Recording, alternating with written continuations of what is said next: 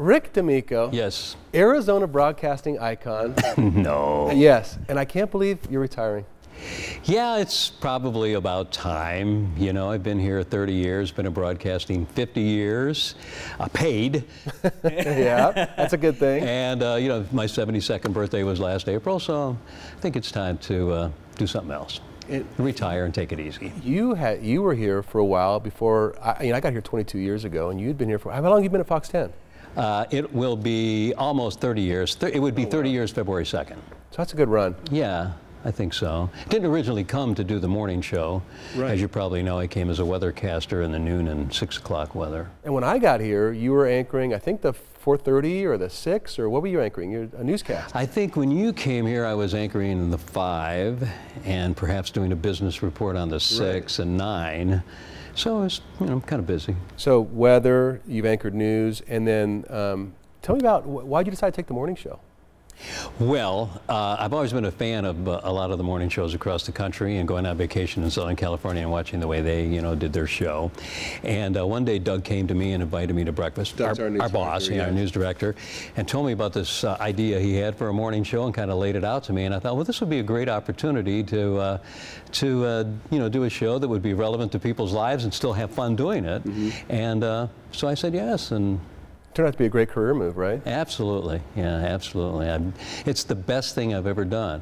As a matter of fact, people ask me, now that I'm retiring, is there anything in your career that you've always wanted to do? And I say, no, this is what I've always wanted to do, this morning show. It's all I've ever wanted to do, and I'm so happy I got a chance to do it.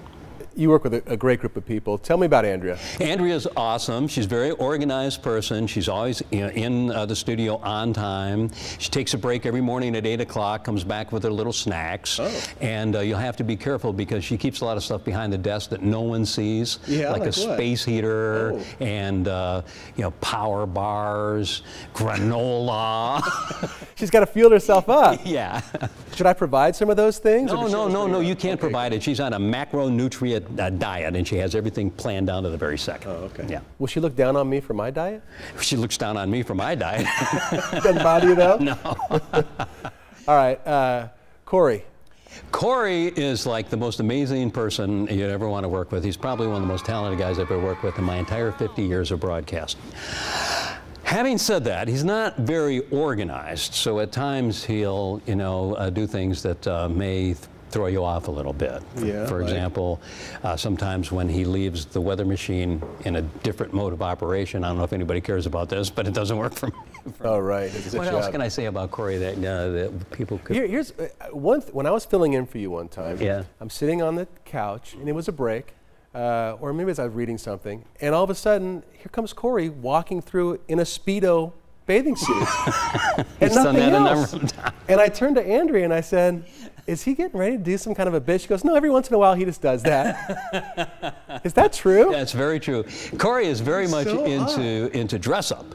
So many of the live segments that he does, he dresses for the part. It could be a superhero costume, or a cowboy, or whatever. Or a Speedo. Or a Speedo, if he's doing like a swimming thing. One time, he was scheduled to do a headline on the program, and he was running behind because he has a little dressing room behind the set. So he came out with his shirt on and tie, but no pants. And he said, I don't think I'm going to make it.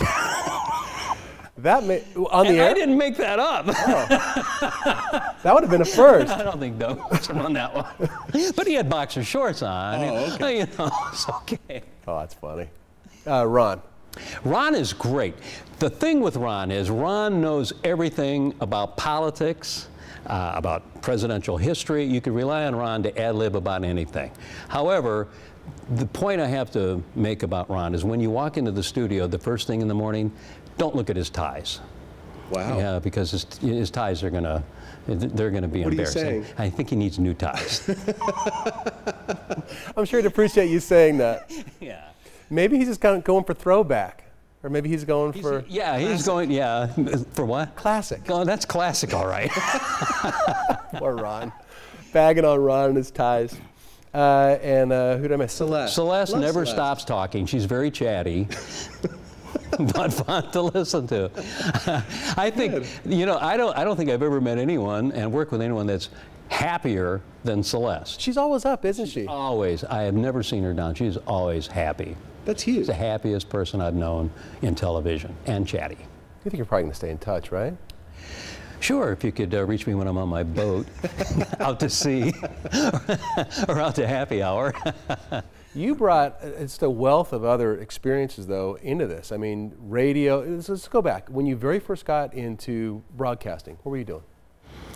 Well, I was in the Air Force. I joined the Air Force to get into Armed Forces Radio, and instead they made me a hospital administrator. So they thought I was qualified to run a hospital, okay. And so I did that. But I was in a little town in Georgia, Albany, Georgia, and they had 3 or 4 radio stations, deep south, early 60s. And I walked into a radio station and said, hey, I want to work here. I want to be a disc jockey. And said, do you have any experience? I said, no, but I'm willing to learn. And the old story. And that was enough, huh? They took me on and they trained me, and never paid me, but they trained me, and that's how I started my broadcasting career. Then when I got out of the Air Force, I was in radio for a good 19 years before being in television full time. How'd you make the move from radio to TV? Well, there's an old story about the last radio station I worked at. I couldn't work there after what they said to me. What was that? You're fired. I saw that one coming. That will pretty much limit your options at that station. Right. And it just so happens that I had always had, in radio, I had always believed that the radio stations should, in addition to making a profit, obviously, and serving the public, but they should also spend a lot of time in charitable endeavors. So I always got involved in telethons and raising money for various charities, and I had done a number of telethons over the years. So when I lost my job in that radio station, on the very same day I was hired by the NBC affiliate in Lansing, Michigan to be a weathercaster. Oh, wow. Yeah. I really didn't know a lot about the weather at the time, and after they hired me, driving home, I stopped by at the library, and I walked in, and the librarian said, can I help you? I With said, like books, things, right? I said, I've just been hired as a weatherman. You have any books on that? And but then I was in the original graduating class of the Mississippi State Broadcast Meteorology Program. Oh, wow. So I, learned a little bit about that. And now you know what you're talking about. Well, a little bit. Yes. Things change a lot, though. And so how'd you get from weather? So you got hired here for straight weather, correct? Yeah, you went to Cleveland first, right? No, I moved here from Lansing, Michigan. Oh, okay. I came here to do the weather at noon and 6 p.m. And back in those days, you spend a lot of time preparing the weather, and I would get in around 9 o'clock in the morning and go over the weather maps and do my own forecasting. And one morning there was a breaking news event, and they needed somebody to sit at the anchor desk and do it. And I thought, well, I could do that. And they asked me, and I did it. And little by little, they kind of led me into news anchoring. And then when the legendary Bill Close retired, right, who had been here for a long time, they asked me to take his place and anchor the noon and 5 o'clock news. Oh, really? Mm-hmm. It's weird, isn't it, in this business sometimes how some little twist of fate or somebody just not being here that one day when there was breaking news led to a whole different path for you. That's exactly the way it happened. And as it turns out, back in those days, we were a CBS affiliate, so we were playing programming that were 2-3 hours old. CBS had a news update, which would have been 3 hours old on our station, so we covered it with our own local news, and they asked me to do that, and that was kind of like the beginning, too. And so how long have you been on the morning show now? Well, I think it's getting close to 19 years, and this version of it, yeah. And I would imagine there are some days or stories or people that really stick out in your mind. Can you think of any? Oh, there's just quite a few, yeah. There've been some zany times with comedians, some very, poignant interviews. I think the closest I ever came to really breaking down in tears was when Pat Tillman's mother came on, because I was just so in awe of Pat Tillman being an excellent athlete. And then when he went on and gave up his career to be an Army Ranger, and then the morning we found out that he died, was heartbreaking for me and for all of us on the staff. And then later his mom came on to talk about her book and how the Army handled it and how they stonewalled it and changed their tune a number of times. I was really heartbroken, kind of broke down a little bit. I would imagine some big breaking news events. 9/11, I imagine, was pretty heavy for you. Well, I'll never forget that morning. We were all sitting at the anchor desk, and of course we got this a news bulletin that said a plane hit the World Trade Center, and I thought, well, that's some guy in a tiny little airplane by mistake made a wrong turn. And so live, we're watching it happen. The second plane hit the tower, the World Trade Center, and I was just completely blown away. I just couldn't believe it. It looked like we were watching like a disaster movie. Right. And of course that day was probably the longest day of our lives, all of us, when we, spent the day trying to cope with that and cover that. It's really sad. And that one moment when that second plane hit, when you realized this was not an accident. There's no accident here. Right. It's giving me goosebumps talking about that. It was such a heavy thing. And our lives really haven't been the same since, have they? Not at all. And I remember going home that night after that long day, sitting out on the patio, and it was just totally silent. The sky was totally silent. Now, we live in a big aviation community here, and I'm not that far from Deer Valley Airport and Sky Harbor outbound and inbound. Sometimes you see the planes, you hear them. They're always in the background. Right. Totally silent, not a plane in the sky. And we were just shaken to our souls on that day. Yeah.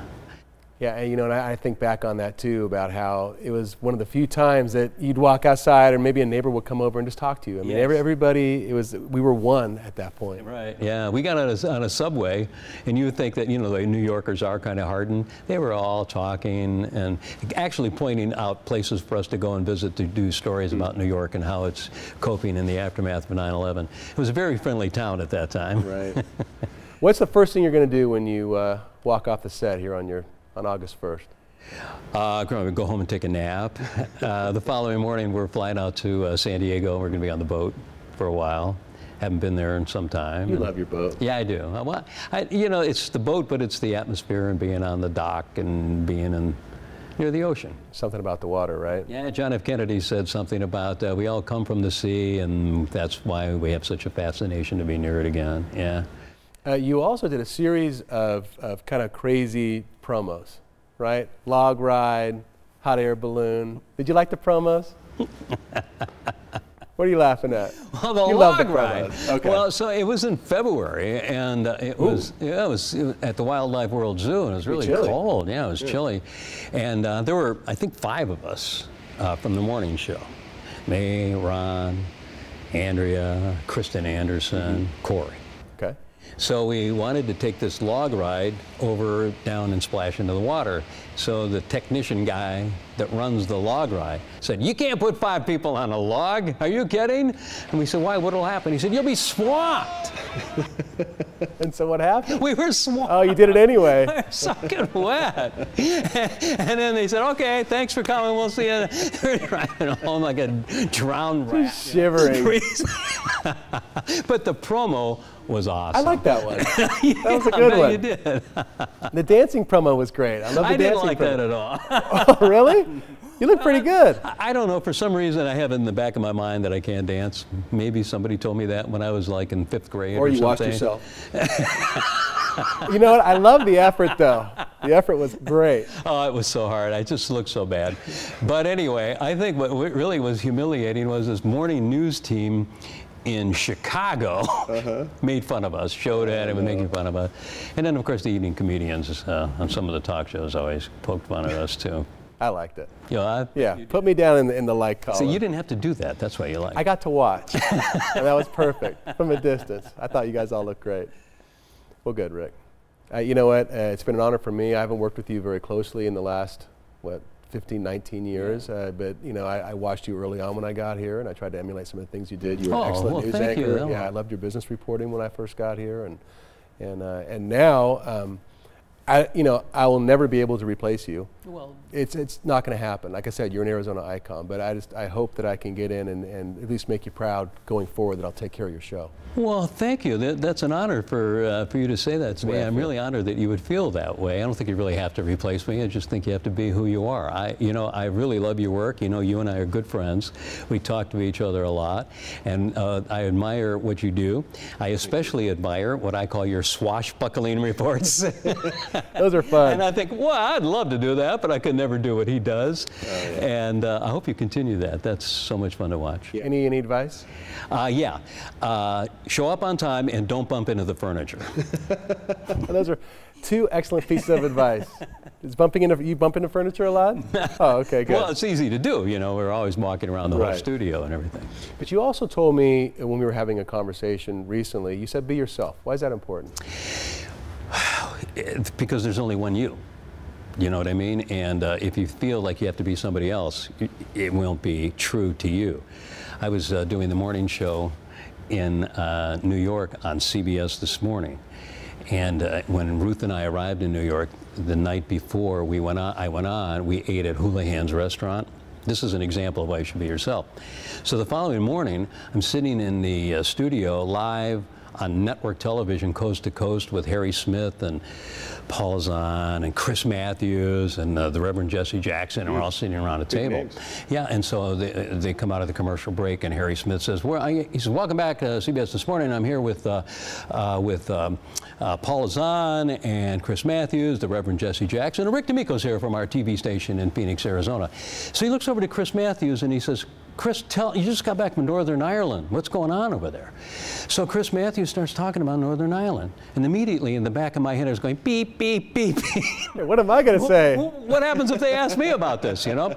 And so he's talking about the unrest, which I never did understand anyway, but the violence. And so finally Chris stops talking. There's a lull in the conversation. Harry Smith looks over to me and says, Rick, have you ever been in Ireland? And I said, no, but last night I ate at Houlihan's. But I had the corned beef and cabbage. And they all laughed, and Harry Smith looked in the camera and went, we'll be back in just a moment. Look at the panicked look on his face, you know. But you can't be Chris Matthews. No, but you got the big laugh, right? That's right, he'll never get the laugh. No, he didn't get the laugh. You got the laugh. Right. That's a true story, and I think about that and I think, well, you just got to be who you are. Right. And the viewers will accept you. Yes. Hopefully. Hopefully. Yeah. Good. Great, Rick. Thank you so much. Oh, thank you. Congratulations. Thank you. I'm so happy for you. Oh, thank you. I think it's going to be fun.